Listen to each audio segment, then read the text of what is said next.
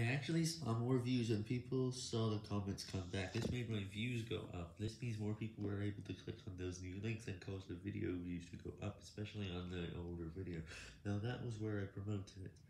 I was doing it on the new video, and that was the video that I had recently started.